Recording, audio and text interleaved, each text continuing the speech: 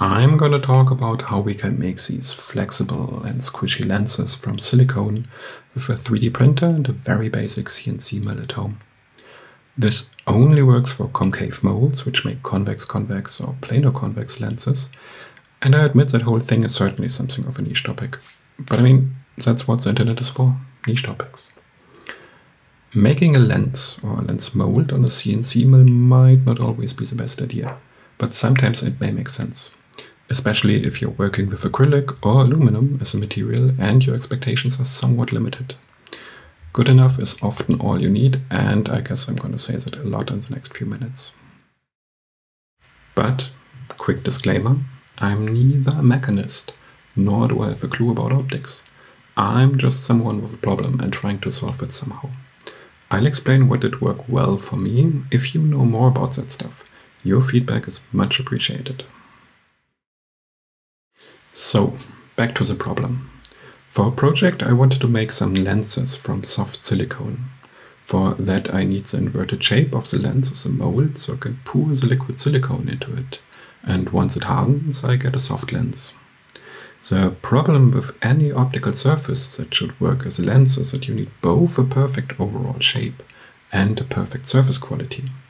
If your shape is distorted, your focal length may be off, or you get some horrible imaging artifacts. If your surface is rough or has tiny scratches, you will get fogging or lose contrast.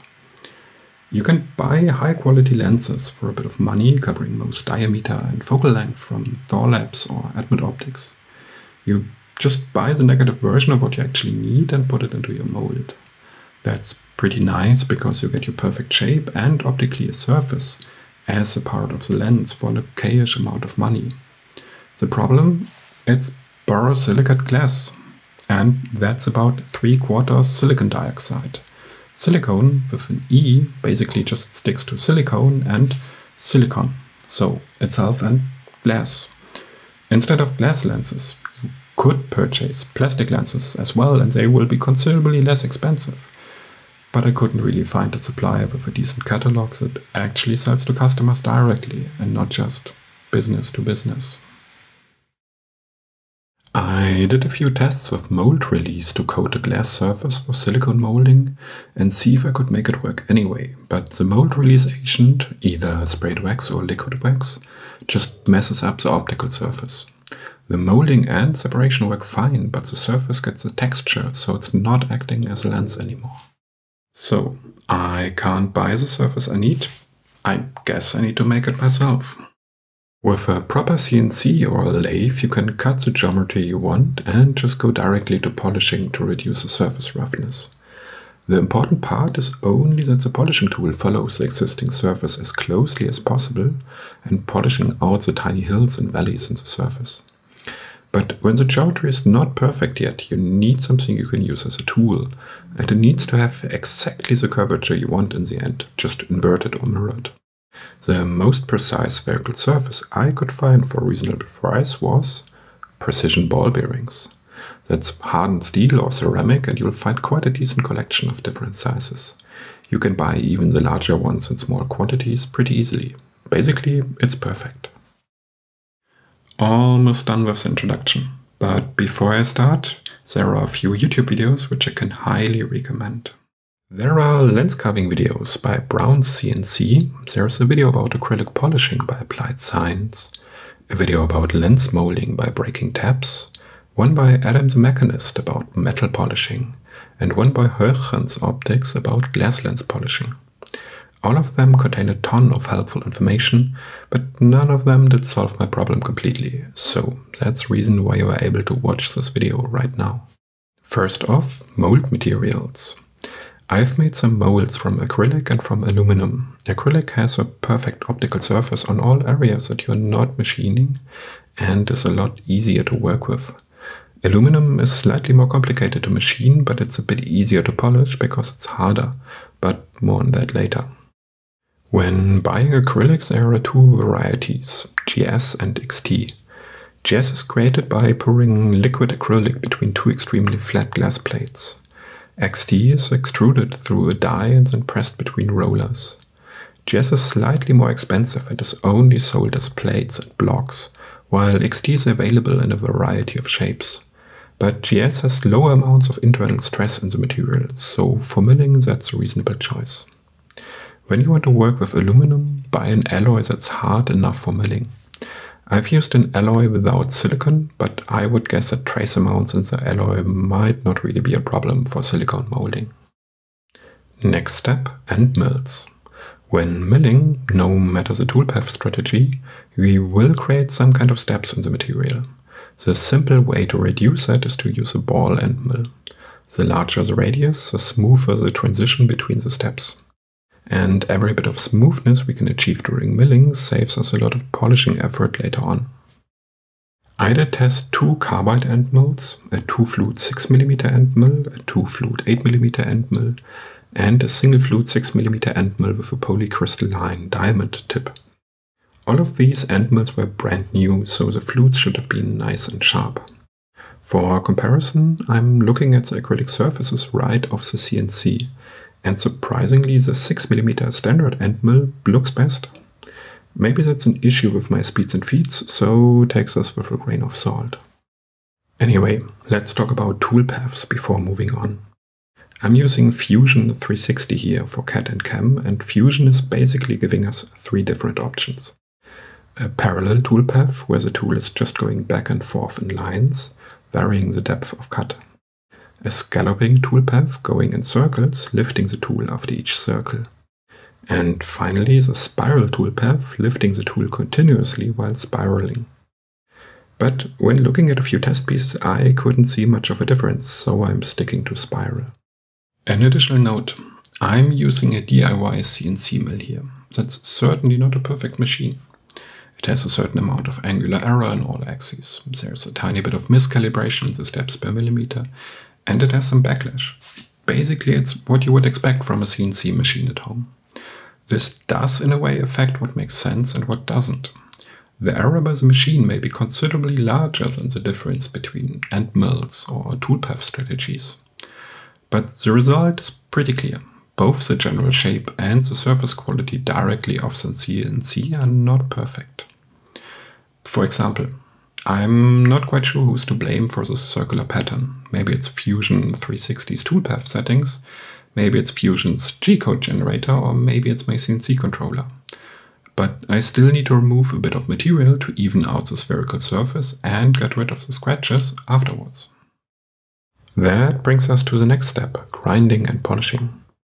To actually grind and polish the material, some abrasives are needed. Usually people will use silicon carbide and cerium oxide for glass, maybe something cheaper like aluminum oxide for acrylic. That's what's used in these polishing creams. But it's pretty hard to get small quantities of these abrasive powders.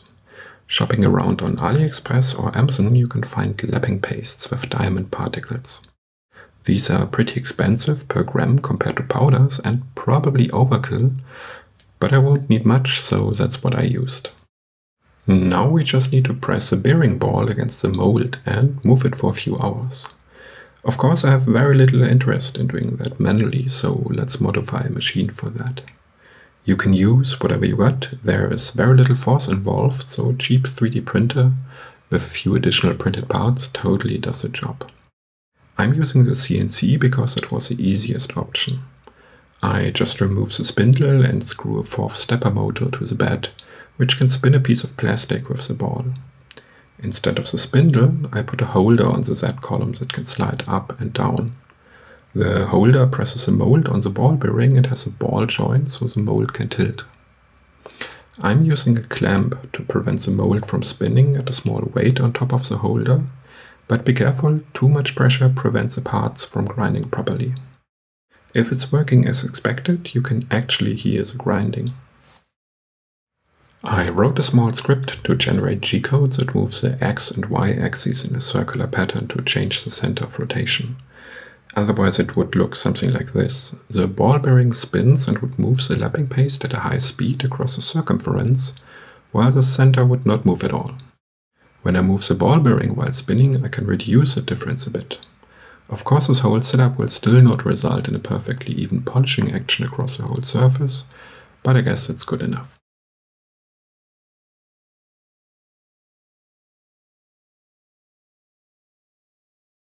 Once in a while I'm removing the mold, cleaning it and putting it in front of a camera and under a microscope.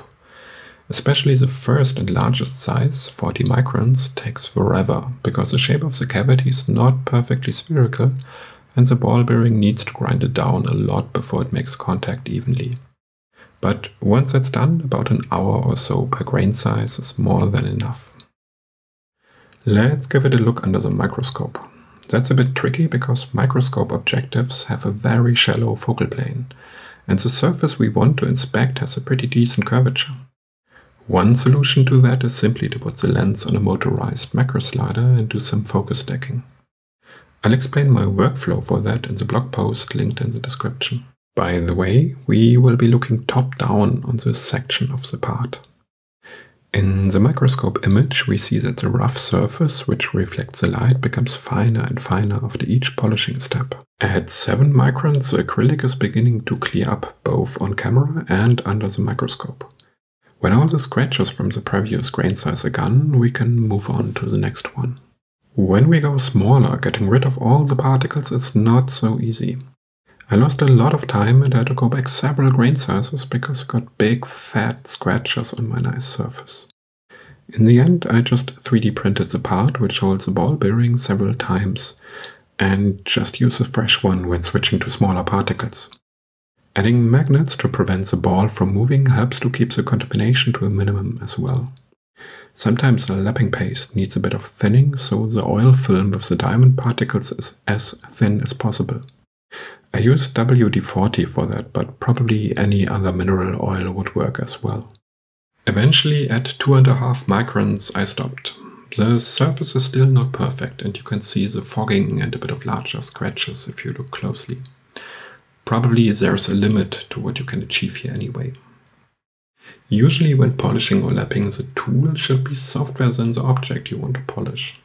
For example, when polishing lenses, people use pitch, which is technically not even a solid material. It slowly deforms and exactly mimics the shape of the surface. In our case, it's the opposite. Both aluminum and acrylic are softer than hardened steel, and that may be an issue at a small scale. Another problem is that I'm very sure that the uneven material removal rate will have made the surface slightly wider around the rim. But I have neither tools nor knowledge to measure the deviation from a sphere perfectly. But it's obviously light years ahead of my hand polishing attempts. Anyway, I'm going to use this lens molded off this thing as a spherical singlet, so the imaging errors everywhere off-center would already be clearly visible even when the lens would be perfectly manufactured. Let's move on to the last step, make it squishy. I'm not going to talk too much about pouring silicone. There are people who explain that way better than I could. Just the basics. We mix both components of the silicone and put that in a cheap vacuum chamber to remove the air bubbles. Sadly, that step is not optional. Once it's degassed, we pour it and wait a few hours before removing it from the mold. That's all. But we actually need a silicone that's optically clear and reasonably soft, and that's more of an issue.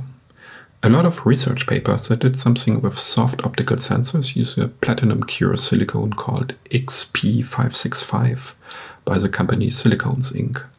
But that was impossible to purchase for me in Europe. Some other researchers use Smooth-On Solaris. That's a potting silicone made for sealing solar cells and electronics, so it's reasonably clear. Sadly, that stuff was just absurdly expensive. The problem in general is that many silicones you find online are in some way described as translucent or transparent or clear or even optically clear, but only in the last case you can be sure about what you get. But even then, I tested one that looked pretty good on first glance, Seal Glass 25, but it is marketed as a special effect silicone because it's extremely brittle and breaks like ice. Sadly, that's not what I need. After a few more candidates, I settled on Troll Factory's Type 19. Clarity is sufficient, price is okayish, and it's mechanically robust. The only problem? It's very viscous and a bit fast acting. You got about 5 minutes for mixing, degassing and pouring once you added the catalyst to the base component. Anyway, if you're in Europe, that may be your best choice. But the problem with highly viscous silicone is getting rid of the trapped air. That's true for both the bubbles created by mixing the components and the air trapped in the mold when pouring. I decided that I don't want to use any thinner for the silicone and just fill the mold in the vacuum I need for degassing anyway. For that I built a simple contraption of a cup clipped to a servo motor that perfectly fits inside my vacuum chamber. It's a Raspberry Pi running on a power bank, so I don't need to put any holes in the vacuum chamber for cables. Bonus, there's a camera to actually watch the pouring progress in the acrylic mold. So I just measure and mix the silicone and put it in the chamber. The vacuum pump takes about a minute to empty the chamber and bubbles start rising on the surface of the silicone. Once enough air is gone, I tell the motor to move the cup and pour the silicone into the mold. There are still a few bubbles because the pump only reaches like 10% vacuum or so. But doing 2 or 3 cycles of pressurizing and removing the air again gets rid of those as well. Once that's done, it's waiting for a few hours and then removing the lens from the mold. I'm using a 3D printed part as a spacer for this mold because only top and bottom need to be really precise, and I don't care about the optical quality of the side of my lens. All parts of the mold are aligned with dowel pins and fixed with screws. That was the simplest design I could come up with. So, that's my flexible lens. You can see a slight whitish tint that's due to the cheap silicone. The lenses look pretty clear, and the liquid silicone of course will be a bit forgiving and not perfectly replicate the tiniest scratches found in the optical surface. Everything smaller than a micron or so will probably be gone, maybe a bit more given the viscosity of this particular silicone. That's a part of the reason for my good enough approach. Another reason is that the resulting lens will be flexible, so dimensional accuracy requirements are kind of low anyway. In case you're wondering what this lens is supposed to do, the first surface of the lens you see here is a focal length that is equal to its width. Any light reflected by objects touching the other surface will be exiting the lens collimated. Basically, that means that we got a squishy magnifying glass that works at any distance, as long as your camera or your eye is focused at infinity. But that's something for another video. So, problems. When you're grinding and polishing with a giant ball, you are kind of limited in the geometry. Of course your mold will be concave, obviously, but also you can't have cavities or recesses. You need to reach the surface with the ball. Also you need to be able to spin and tilt the mold while polishing, so you're limited in the overall size as well. Another issue is that the whole process is really slow. You can easily spend a full day taking care of the machine and applying new paste. But if you try to speed things up and let the ball spin too fast, you will create too much friction and melt the acrylic instead of polishing it. The silicone I use has a shore hardness of A19, and that's rather soft compared to really soft silicones. But if that's a problem or actually desirable, depends very much on your application. Okay, this whole video is already a bit longer than I originally anticipated, but anyway. Extra info and links to everything I discussed are in the description.